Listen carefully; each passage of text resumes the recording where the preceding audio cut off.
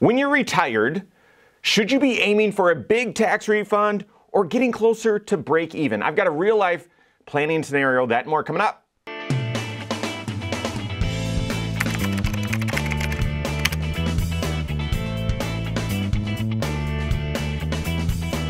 My name is Mike Bernard. I'm the host of the Wise Money Show. I'm also one of the certified financial planners right here at Korhorn Financial Group. Make sure you hit that subscribe button, turn on notifications, and smash that thumbs up button. Do you like getting a big tax refund or breaking even? I think all of us would say, well, yeah, if it's a good tax surprise and all of a sudden I'm getting a whole bunch of credits that I wasn't expecting, yeah, I'll take a big tax refund.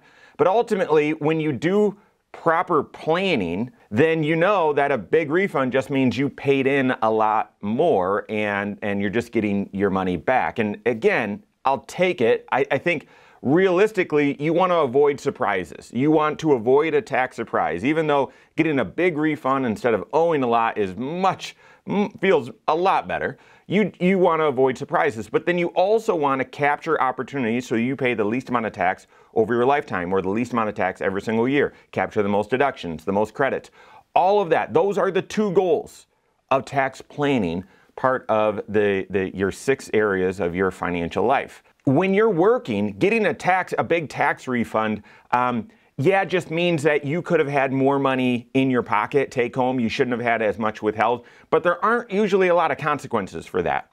In retirement, having a big tax refund, there can be consequences, real life consequences to that. What do I mean? Well, here's the scenario. Had a retired individual who's drawing Social Security and drawing a little bit out of their investments as well to supplement that. And traditionally also has had some other side income from her previous career, which she enjoyed doing, and they still kind of tap her on the shoulder from time to time and say, hey, can you help with this project? And she's enjoyed it. Well, over the past several years and sort of since COVID, that tapping on the shoulder has been less and less and less. And then finally we got to a point a couple years ago where it was, you know what, you're having a lot withheld on your IRA withdrawals. Just in case you have this other side income, let's reduce your IRA withholdings, and you can still get the same net amount take home, but we'll reduce your withholdings and you'll be all set. And then if you do have some of this side income, we can just have you set aside some of that income or pay in some extra tax, and it was fine, no problem. Well, this year, when she got her taxes done, and we're not doing comprehensive financial planning, this is someone who's sort of said, will you just help me with my taxes, and that's it. Well, when she got her taxes done, it was a big surprise. Why? Well, she had about $5,000 worth of this side income. So instead of it like trending down and almost going away, it actually spiked up last year. No problem. And that's good. Like, having extra income, that's just fine. But her income is in such a stage or an amount where that extra income from that side hustle is actually going to mean more of her Social Security comes over as taxable as well. So she made an extra $5,000 from this side business, and an extra $4,000 of her Social Security that otherwise wasn't going to be taxable ended up being taxable. And guess what happened? That $9,000 of additional income then did not have extra withholdings on it. And of course, she's in the 12% tax bracket. So it created about $1,200, $1,500 worth of tax that she owed when she filed her taxes. Again, from a planning standpoint, I don't like surprises. And so had we been doing planning, then we would have been able to avoid that surprise and maybe even talk to her in advance about, okay, you're probably going to owe about $1,000. Do you want to pay that as an estimate? Nah, probably not. Just plan on owing that during at tax time, and here's where we'll take the money from. But instead, without planning, her response was, well, let's go back to how things were. In fact, we shouldn't have ever changed them. I still want the same net take home from my monthly withdrawals out of my IRA, but we need to go back and start withholding a lot extra from my IRA, and actually went sort of well above and beyond and said, I want to withhold twice as much federal taxes and twice as much state taxes from my IRA withdrawal. So throughout the year, her withholdings are going to be significantly higher, about $3,000 higher.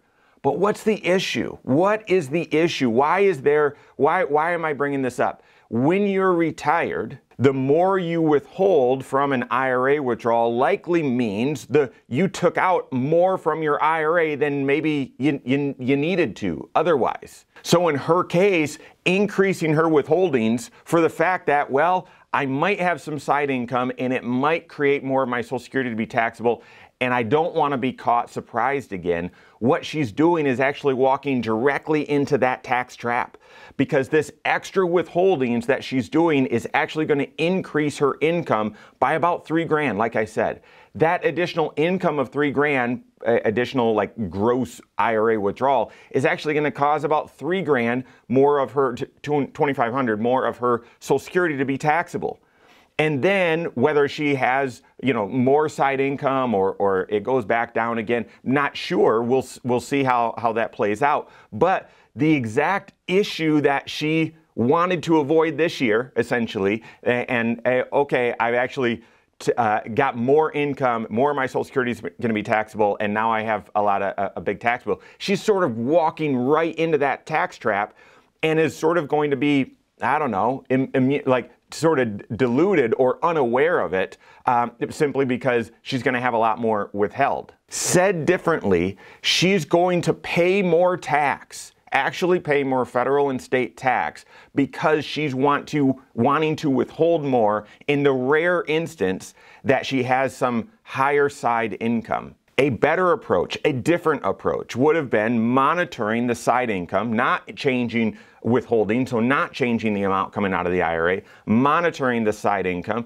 and if the side income spikes again like it did this past year, do a quick tax analysis and saying, all right, well, there's going to be an extra $1,000 or so due on taxes. Do you have that cash from the side income? And if not, we can manage that by pulling that out of the IRA, but sort of doing so on an as-needed basis instead of permanently fixing the IRA withdrawals at a higher level, creating a bigger taxable income and more of Social Security to be taxed. A little proactive tax planning here and awareness of, wait a second, why did I get this result that I got, could actually avoid or reduce the amount of tax she's going to pay instead of walking right into paying more tax, the exact problem she really should be trying to avoid. So in retirement, depending on where your withholdings are coming from, there can be big consequences to having a big tax refund in retirement. So work with your certified financial planner on that.